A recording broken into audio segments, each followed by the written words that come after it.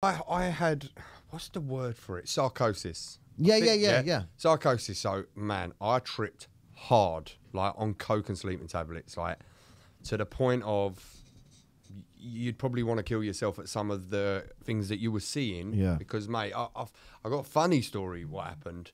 How can you make this funny, Kirk? Fuck. Well, no, what happened with Psychosis, how real it was. So I remember I had a friend of mine, I think we started getting on it on a Friday night.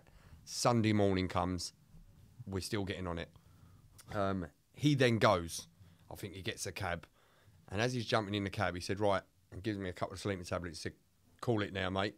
I've got nothing left anyway. So I took the sleeping tablets. He said, take them in front of me, mate, because I know that you'll go on a mad one.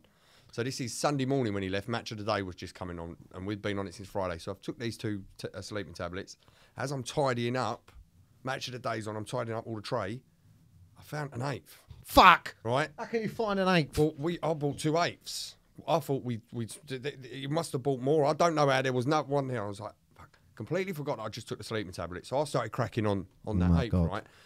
In my house, do you ever remember in the games room where there was an Elvis statue? Yeah. And also I had the fortune telling machine with Elvis in it. I can't remember. I was fucked when I was around yours, but yeah. So I'm cleaning up, yeah? Now the paranoia's come in. This is how real it was. So by the way, just a heads up. If I was on drugs, I wouldn't even text my dad because I'd be like, no, he'll know. He'll know by my grammar that I'm out me nut. So I would not even text my dad when I was on coke. I used to live next door to my dad. And these statues started talking to me, right? Saying they were going to kill me. Like, bad. What, really? So you really thought that? I didn't think that the statue had come alive. I thought when I went and let my friend out, people got, because one of them was like 7 foot tall and the other fortune telling machine was probably about the same size. I thought 2 people got inside them and was waiting for me to go to sleep, right? So, but they would never talk when I'd look at them, right? So I'd look away and they're like, we'll get you. I'm like, right, fuck. So now I've got my phone out. I put my phone on my sofa and I'd walk away and I'd now watch the video back. So I'm now recording this. I have now opened up the fucking Zorg machine. And whoever did buy this, we sold it last year. It has a hand all burnt because I held a lighter. Do you know the film? My fucking God. You know the film Big? Yeah. Right? Yeah, the Zorg machine. I had an Elvis version of that. So he had 2 hands. So I put a lighter under his hand and said, you'll move now. You'll move now, right? So now I've took the Elvis glasses off him. I've put it in. I put the Elvis sunglasses on myself.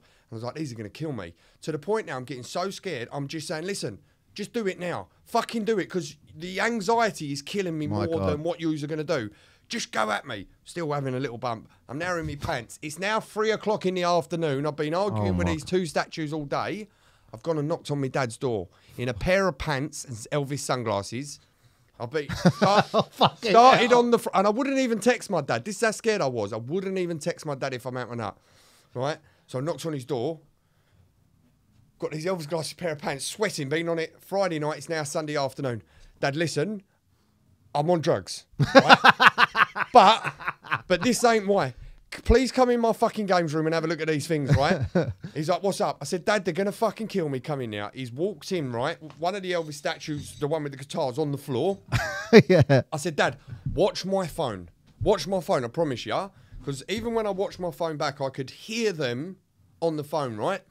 And he looked at him and said, Kirk, you're going to get locked up. Oh, my God. Right? He said, delete this now. My dad would never father me in a sense of cuddle me or stuff. He literally walked me into my living room. He laid me down on the sofa and just stroked my hair and said, listen, just calm down, mate, calm down. I said, Dad, I'm not an idiot. I said, I know these haven't come to live. There's 2 fuckers inside them and they're going to fucking kill me. He said, Kirk, what have you done? I said, I've just done coke, Dad.